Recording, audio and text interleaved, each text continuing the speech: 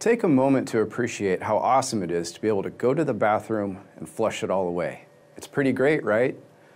But what do you know about where the wastewater goes after you flush? Are you familiar with your jurisdiction's wastewater system? What about the water supply needed to flush to begin with? Are you familiar with your jurisdiction's water supply?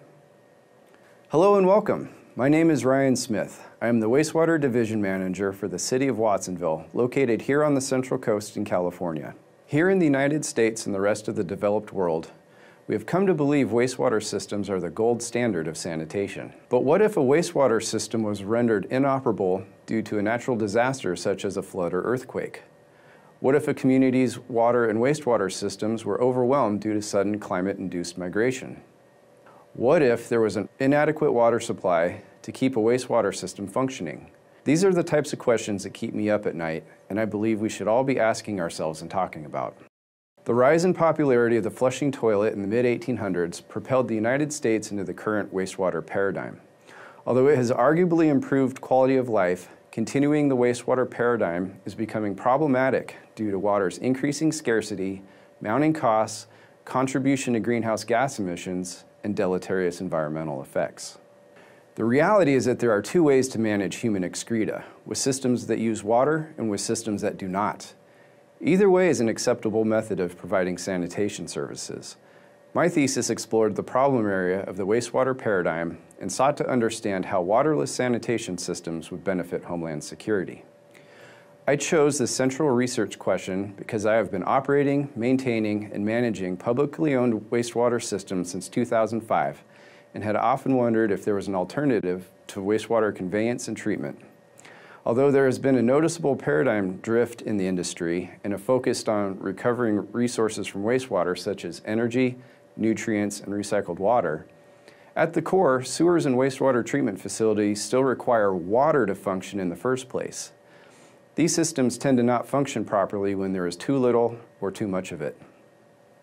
I used a two-pronged approach for the research design: appreciative inquiry and interviews with human subjects.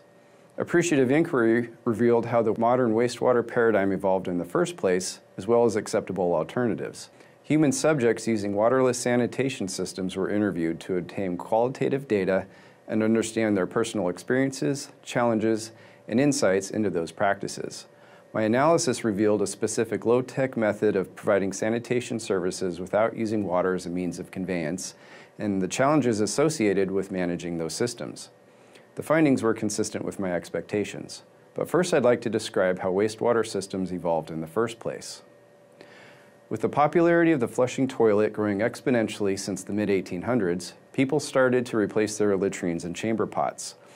Open ditches were replaced with sewers to transport nuisance sites and odors caused by sewage away from system users, which ultimately resulted in negative environmental impacts. For the last 170 or so years, various methods of wastewater treatment have been invented and legislation enacted to protect public health and the environment, and we continue to propel the paradigm forward to this day. Today, there are over 17,000 wastewater treatment plants that serve 76% of the 327 million people who reside in the United States.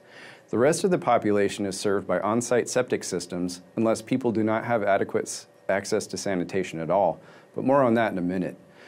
From a sanitation viewpoint, the evolution of this wastewater paradigm might appear to be a wild success, significantly improving public and environmental health.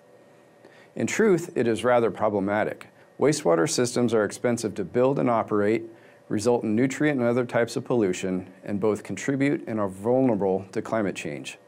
Research also revealed one significant below-the-horizon Homeland security issue known as peak phosphorus, which is, like peak oil, the point in time that the mining of phosphorus rock reaches maximum production. The element phosphorus is essential to food production and the second most important nutrient for plant growth next to nitrogen, and 80% of mined phosphorus becomes commercial fertilizer. Planet Earth's phosphorus reserves are declining, and theorists have estimated that they will be depleted within the next 100 years. Only 5 countries control 85% of the world's phosphate rock, and 75% of those reserves are located in Morocco. Considering that 80% of mined phosphorus becomes commercial fertilizer, and given exponential increases in global population, Some intervention will be needed to avoid the crisis of phosphorus scarcity and geopolitical conflict resulting from the power struggle over control over this finite resource. In addition to peak phosphorus, another alarming trend is the increased frequency of day zero incidents. Simply put, day zero happens when a community's demand for water exhausts its supply and water ceases to flow from taps. Cape Town, South Africa, a city of nearly 4 million people, narrowly escaped a day zero event in 2018.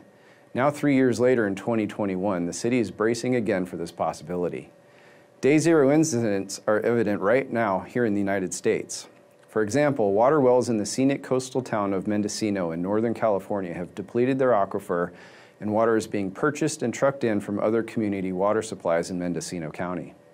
Interestingly enough, although this situation has garnered much state and national press, so far the term day zero has not been used. So what are the alternatives to traditional wastewater systems? Porta potties? Well, no, because they require water, and there must be a wastewater treatment facility to haul the contents to.